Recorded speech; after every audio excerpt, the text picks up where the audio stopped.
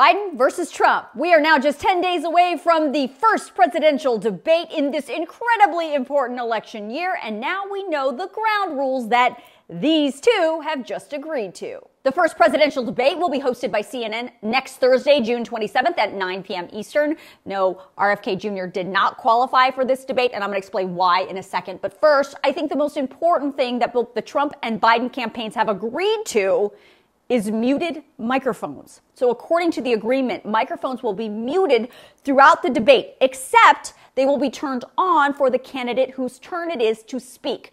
This will take away the opportunity for the candidates to talk over each other. Each candidate will be allowed 2 minutes to answer each question posed by the moderators. Those answers will be followed by 1-minute rebuttals and then another 1-minute response to the rebuttal. Plus, there will be 1 extra minute allowed that can be used if necessary.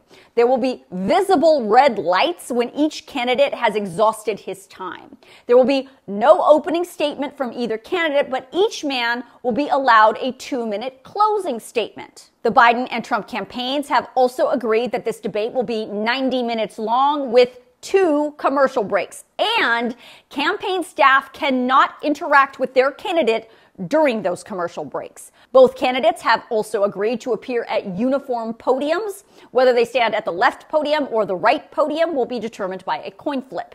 Each candidate will be given a pen, a notepad, and a bottle of water. There will be no props, no written notes allowed on stage. And there will be, of course, no studio audience. That may change for the other debate in September, but for this one, the Trump and Biden campaigns have both agreed that there should be no spectators in this audience. So why is RFK Jr. not going to be there? Well, he didn't meet all the requirements necessary. There are always a lot of requirements that candidates need to meet to appear on the stage. And yes, for this one, Kennedy does meet several of the constitutional requirements, the polling requirements. But in order to be on this stage, the candidate must also appear on a sufficient number of state ballots to reach the 270 electoral vote threshold to win the presidency. So far, Kennedy is only on the ballot in 6 states, which if he wins all 6 outright, that would only make him eligible for 89 electoral college votes.